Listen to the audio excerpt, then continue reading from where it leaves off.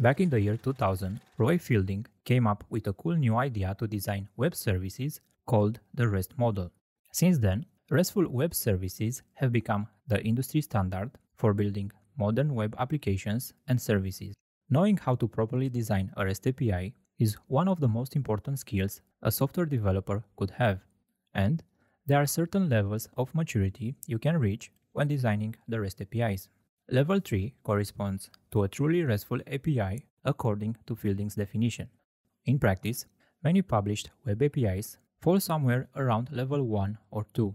Reaching level 2 takes practice, but it will certainly pay off if you want to build high-quality, reliable, and scalable REST APIs.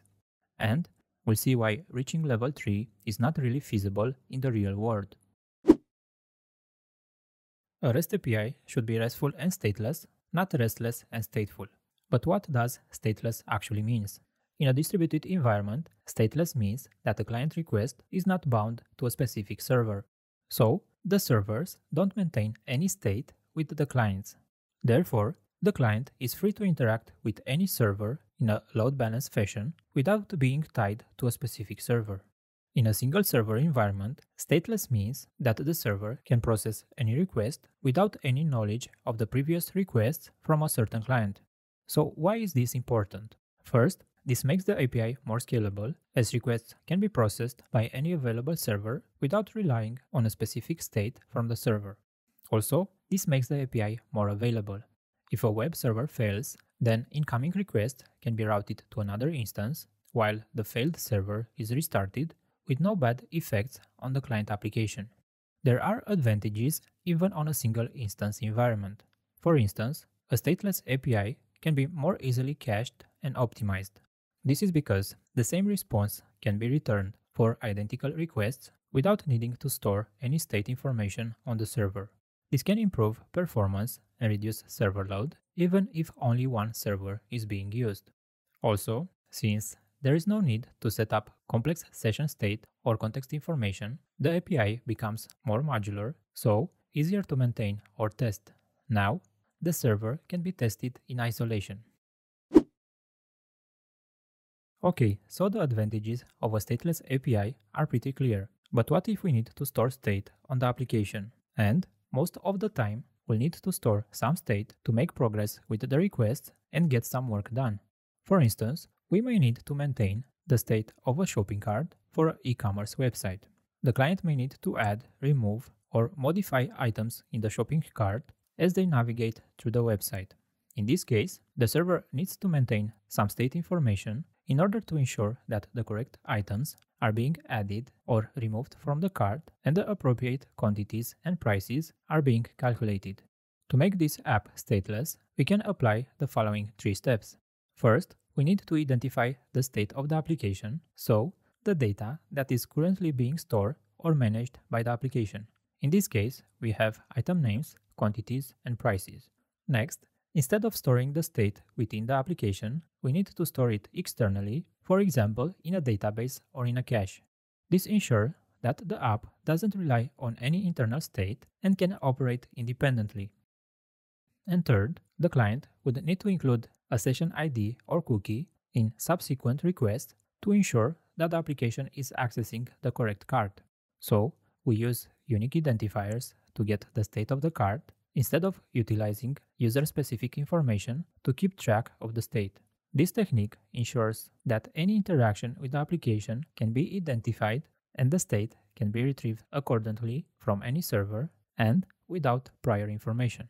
While this approach involves maintaining some state information on the backend, the API is designed to be stateless, and therefore we can make use of the advantages it provides. So, the complete definition of a stateless REST API is when each client request contains all the necessary information needed to process the request and the server doesn't maintain any session state or context information between the requests. A good API design is organized around resources, for example, customers or orders, and not actions or verbs. For instance, endpoints like create order should be avoided. But why is this poor design? First, because we have the HTTP protocol that brings the action. We have the HTTP methods or verbs get, post, put, patch, and delete to handle the actions. This way, we can provide consistency between different endpoints. And when we have consistency, clients can make assumptions about the behavior of an API based on their prior knowledge of the HTTP protocol. For instance, to create an order, we can use the post or put methods on the order resource instead of making up different names to achieve the same functionality. Moreover, HTTP verbs can be mapped to the CRUD operations of a database. Get means read, post means create, put and patch means update, and delete is delete. That's all nice and pretty, but in the real world, we have more complex use cases as well. For instance, how do we model an endpoint that returns the orders made by a customer, but allows us to sort by an attribute and also to paginate the results? Here, we have one-to-many relationship, and this could be represented using path parameters. However, we can improve this API. First, entities are often grouped together into collections, for example, orders or customers. Basically, we organize the resources as hierarchies, which makes the API more intuitive. And, in general, it helps to use plural nouns for URIs to reference collections. This provides consistent naming for when we need to get all the customers or only a particular customer. Then, to identify a specific user, we can use parameterized URIs. Path parameters are generally recommended when you need to specify the identity or the key of a specific resource being accessed or modified, as opposed to query parameters. Then, tip number 3 is to avoid resource URIs that are more complex than 2 levels. For example, customers, then orders, then products is 3-level deep. This level of complexity can be difficult to maintain, and it will not be flexible if the relationship between resources will change in the future. Instead, we could provide 2 simpler URIs for the same requirement. Now, it's time to sort the collection. For additional options or metadata, we can use query parameters. For instance, sort by price. Query parameters are recommended when we need to filter, sort, paginate, or when we need to pass additional properties or options to an operation. So, in this case, the sort query parameter sorts the orders of a customer, and then the limit parameter specifies that only the first 10 matches should be returned. To summarize, in this example, we use customer as a resource, then orders as a sub-resource, then we used query parameters to get further options on those resources. Returning plain text for a REST endpoint is not a good idea. When plain text is returned, instead of a structured media type, the client application may have to do some extra parsing and processing to extract the data it needs. This can introduce errors and performance issues which no one wants. We should always strive to use JSON, XML, or YAML to represent and transmit data. These media types provide a structured way of representing data and lets the client application easily parse and understand the data being returned. For REST APIs, you should prefer JSON if possible.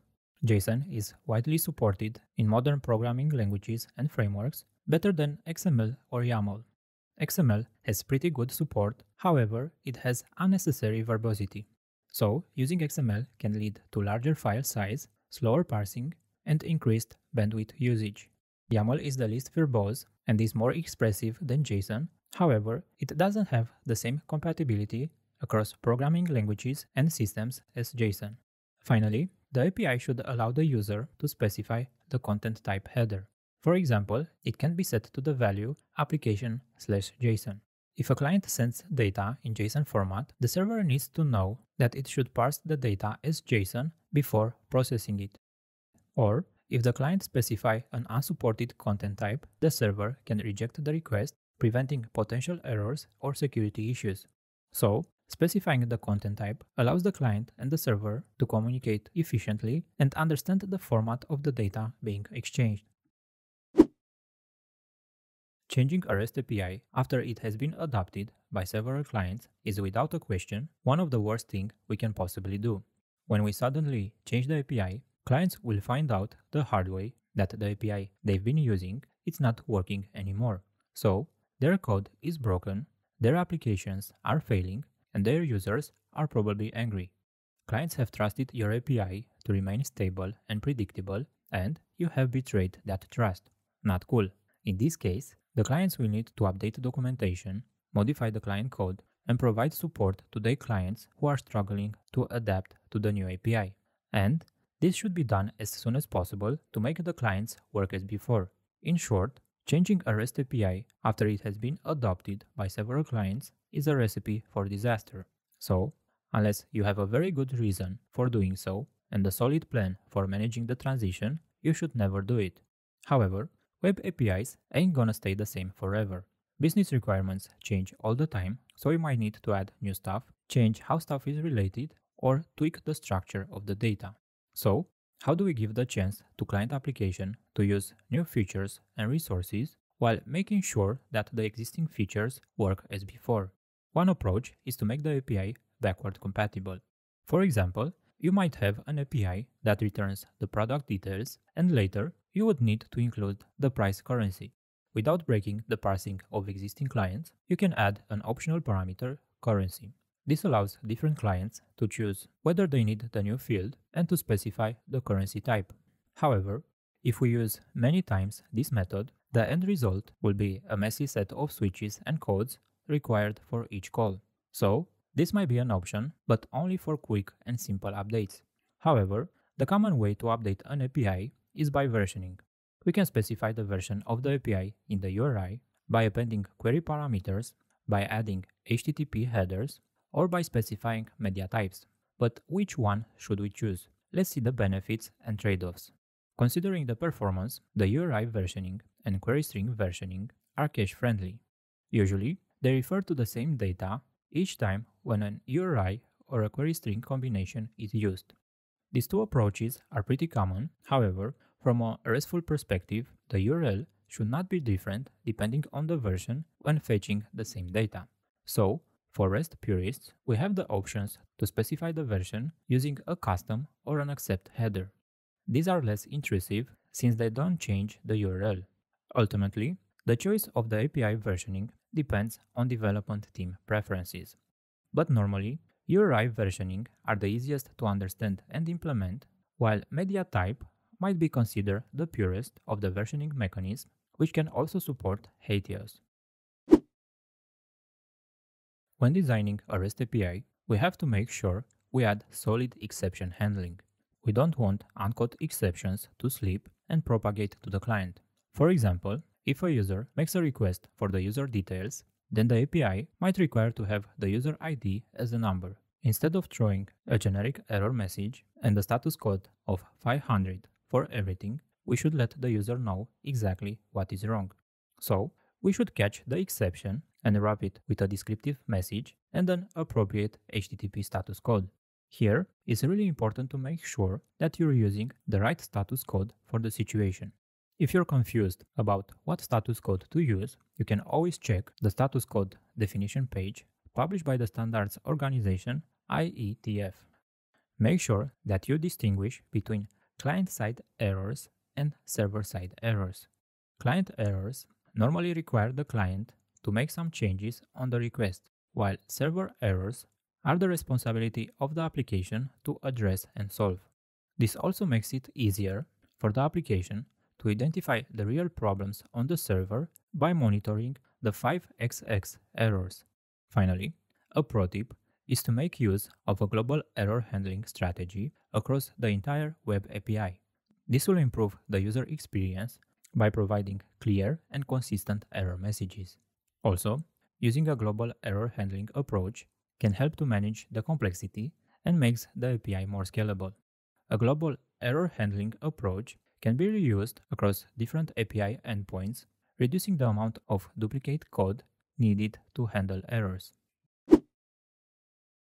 The last level of REST API maturity is to use hypermedia or HATEOAS.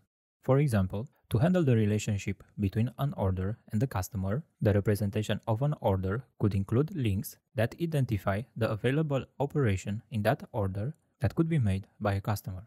This principle is a way for the API to describe the state of the application and to provide links to the next available actions that can be performed by the user or client application. This principle sounds nice in theory because it provides a discoverable and self-descriptive API which allows the server to change the URIs without breaking clients. However, it has some major disadvantages. First, performance concerns. Including links to related resources and actions can increase the size of the API responses, which can impact the performance. This is especially true for APIs where many requests are made for the same resource, for instance, millions of requests. Including the links in such an example is a waste of resources. Second, there is a lack of standardization for this principle.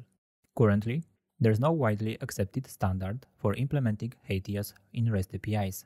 Because of these reasons and others, this concept has a low adoption and remains more a theoretical principle and not usually put in practice.